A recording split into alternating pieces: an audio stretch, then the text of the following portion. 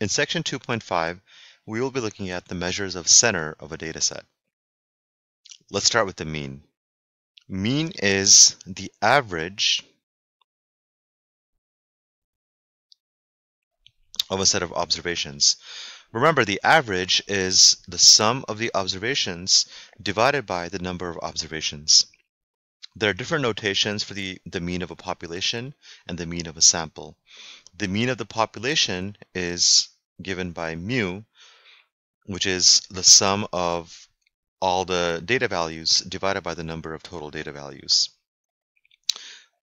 Sample is given by x bar.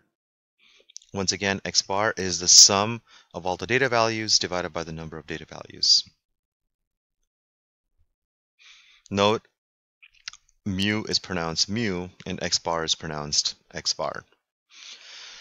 The mean is easily influenced by skewed distributions and outliers, which we will look at later on, and it's most appropriate for symmetric and unimodal distributions. So remember, mean is most appropriate when your distribution is symmetric and unimodal. If it's skewed, then the mean is easily influenced and may not be the best measure of center. The median is the midpoint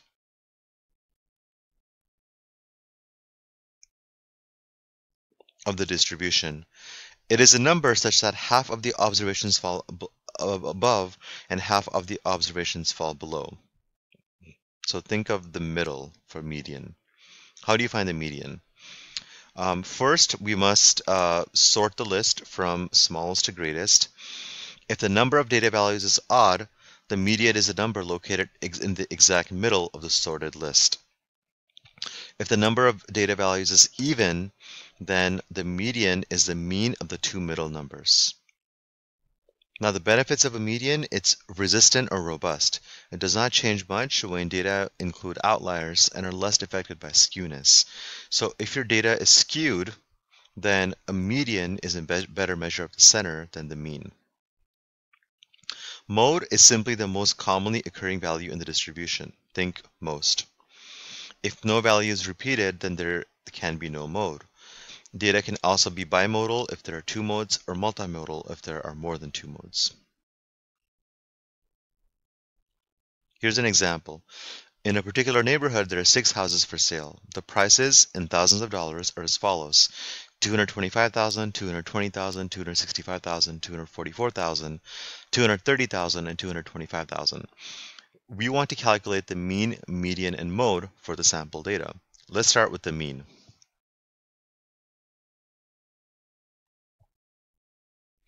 Recall that the mean is the sum of each data value divided by the number of data values. So we have 1, 2, 3, 4, 5, 6 data values. Let's add those all up.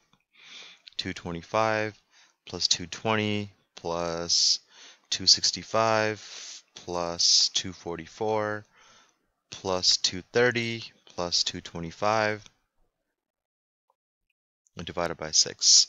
If we add all these up, divided by 6, our mean is going to be 234.8 in hundreds of and thousands of dollars. So 234.8 thousands of dollars.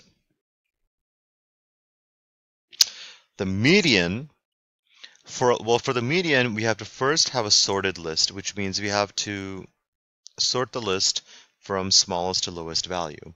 So let's start with the smallest value, that's 220. Then we got 225. Then we have another 225. Then we have 230. Then we have 244. And then finally we have 265.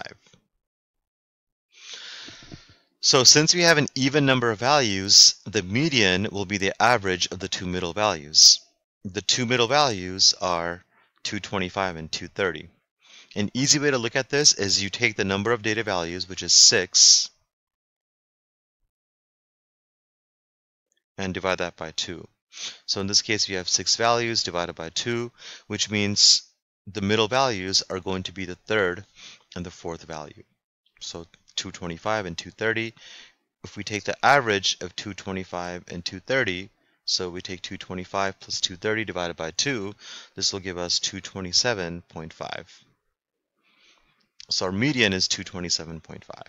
Our mode is simply the most commonly occurring number, or most frequently occurring number. That's going to be 225.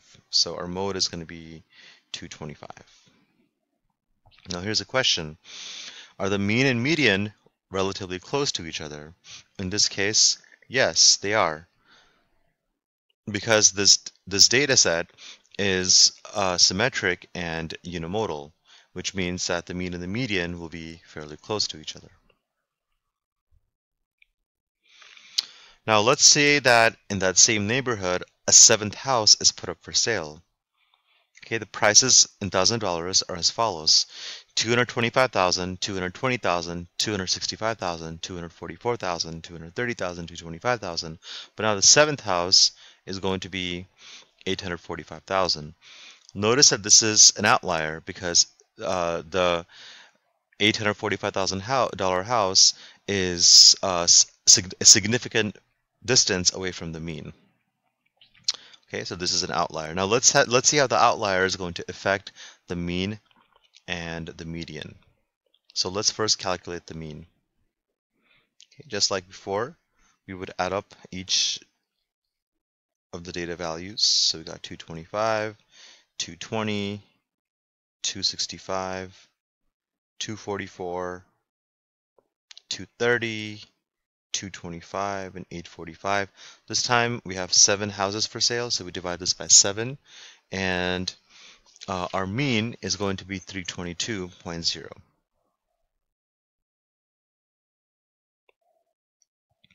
Okay, now let's look at our median. For our median, we have to put this in ascending order, smallest to largest. So we have 220, then we have 225s, then we have 230, we have 244, we have 265, and we have 845, the outlier. Now because our data set has an odd number of values, we're going to look at the middle value, which is 230.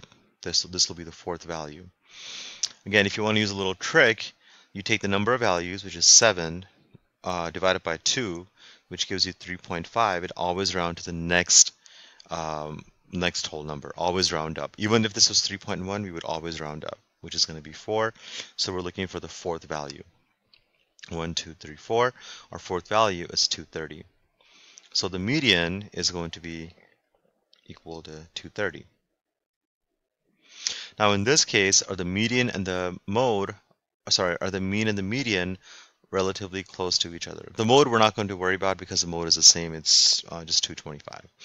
Are the mean and the median relatively close to each other? This time they are not. Why? Because the mean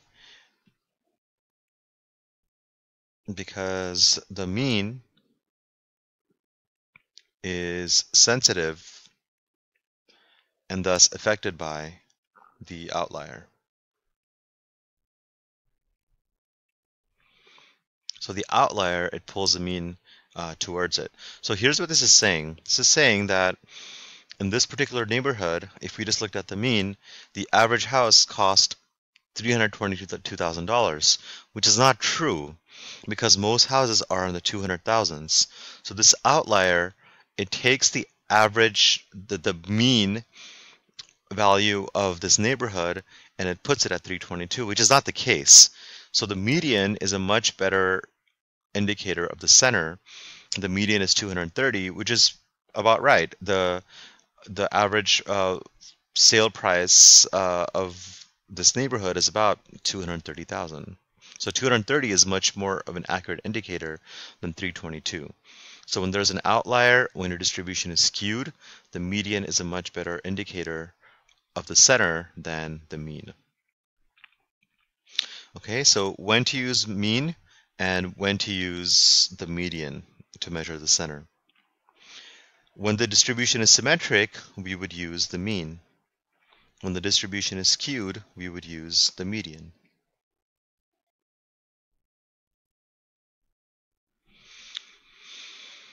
Here's a technology tip. You can go to this website. It's a free website with free calculators, sacstats.weebly.com.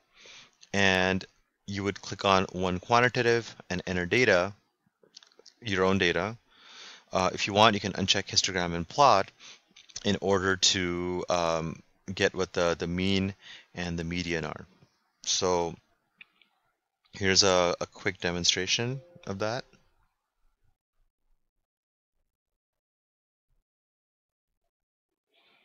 I'm going to pull up the website real quick. So this is sacstats.weebly.com. You would click on, under summary statistics, you would click on one quantitative, and you would choose your own data values. And in your own data values, I'm just going to use the data values from the last example. So our data values were 225, and you can just separate these using a space bar.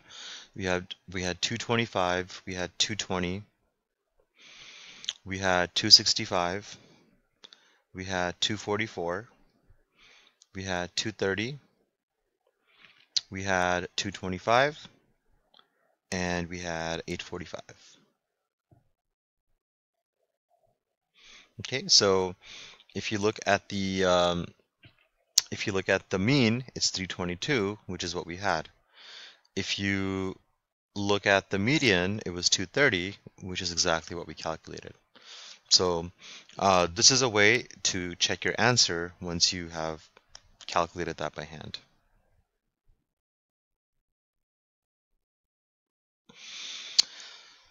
Okay, so the last part is calculating the mean from a frequency table, and we will do this in class.